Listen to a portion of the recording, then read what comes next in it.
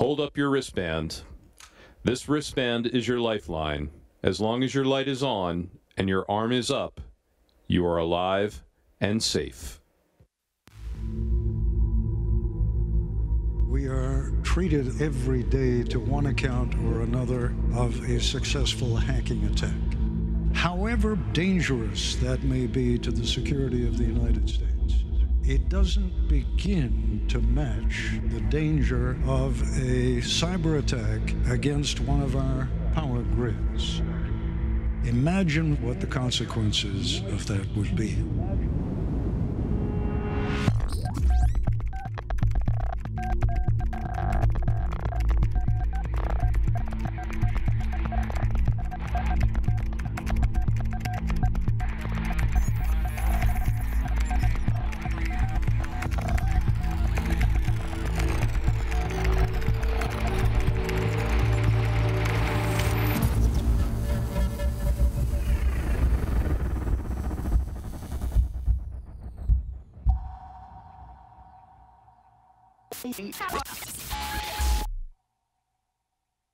Darkness. Extended periods of darkness, longer and more profound than anyone now living in one of America's great cities has ever known.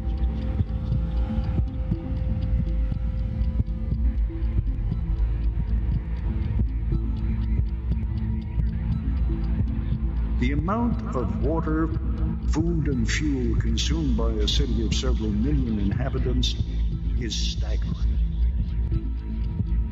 Emergency supplies are sufficient only for a matter of days. People are already dying.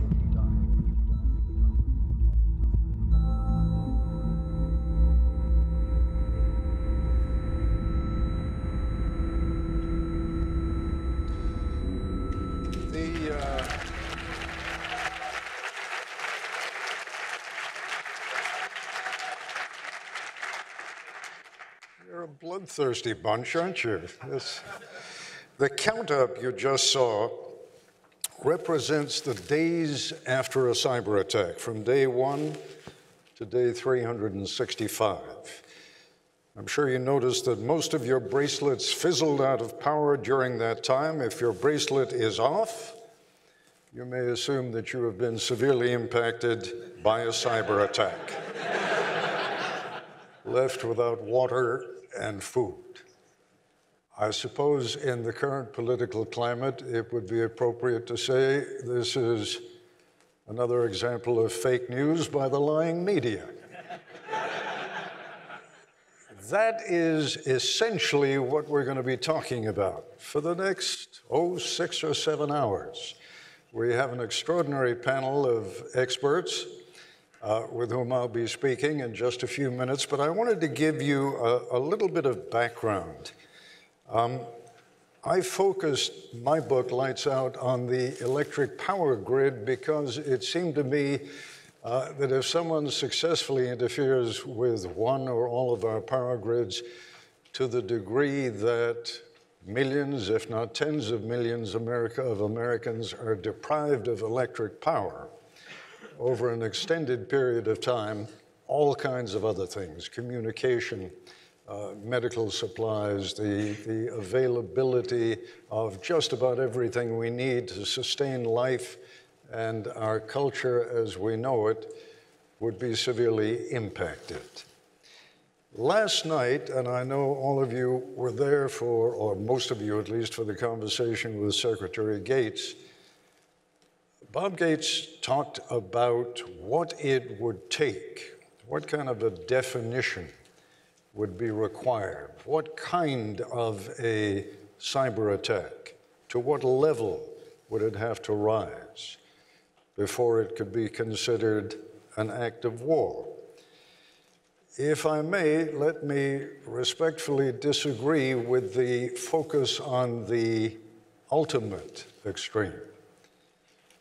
Part of our problem is that we respond to events in such a way that sometimes a relatively minor attack on the United States can prompt an excessive reaction.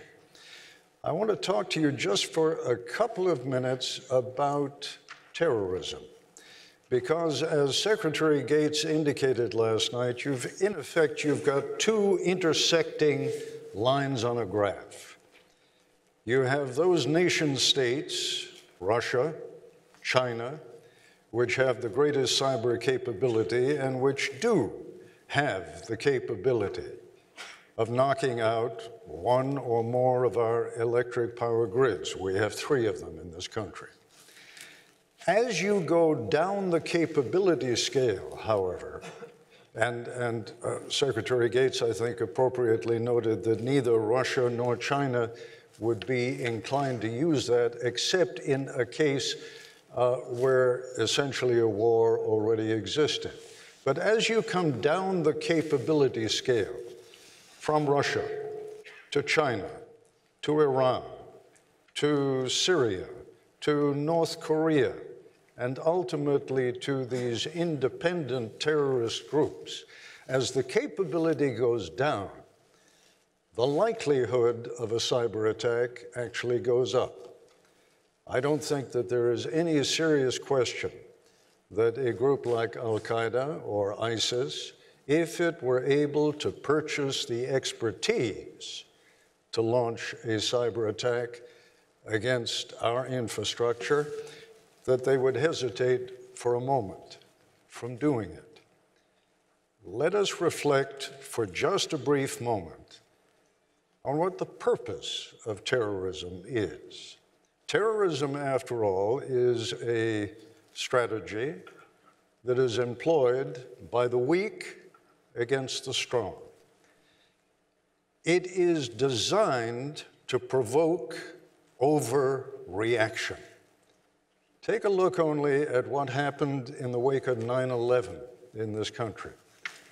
After the World Trade Center was taken down, after the attack on the Pentagon, after the failed attack that was presumably headed either for the Capitol or the White House. In the wake of that attack, the United States launched not one, but 2 wars, which are still in progress. Over the course of those wars, hundreds of thousands of people have died. Several thousand, 5,000 or more, American troops have died. The United States, in the wake of 9/11, is estimated to have expended some $3 trillion. I want you to reflect on that for a moment. I know you're all very, very bright people, but think about the definition of $1 trillion. I want to explain it to you in a fashion that perhaps you've not heard before, and it may help sort of illustrate just how much money it is. I want you to imagine a business that began in the year that Christ was born, and that business proceeds to lose $1 million a day in, day out, 7 days a week, 365 days a year, generation after generation after generation. The family is incredibly hardworking, but dumb as a post. $1 million a day, every day. It'll be another 1,000 years from today before that business has lost $1 trillion. We have expended $3 trillion over the last 15 or 16 years in Afghanistan and Iraq. It's money we didn't have. It's money we didn't raise. No additional tax was imposed on the American public. We borrowed that money.